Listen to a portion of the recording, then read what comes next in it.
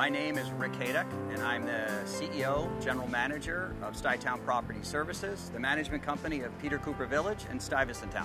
Peter Cooper Village and StuyTown was created in 1947. We celebrated our 70th anniversary this year. There are 15 playgrounds throughout Peter Cooper Village and StuyTown. There are children's playgrounds, some with water features for the warmer weather months, basketball, there's soccer and paddle tennis as well.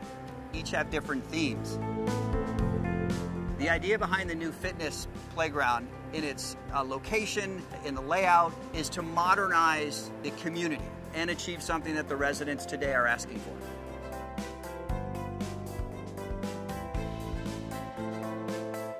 StuyTown is a very, very unique village in Manhattan, such that the recreational amenities are absolutely critical to the well-being of the residents.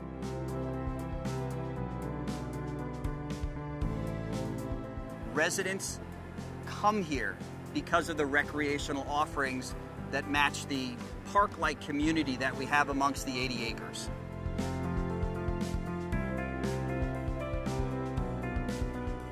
Almost half the community is over the age of 55, and the other half of the community is under the age of 35.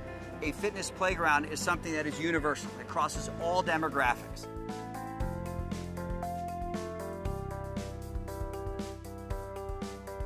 We actually did an online town hall, and the response that we got let us know that we were on the right track with all age groups. And I think the end result and initial reaction has been very positive.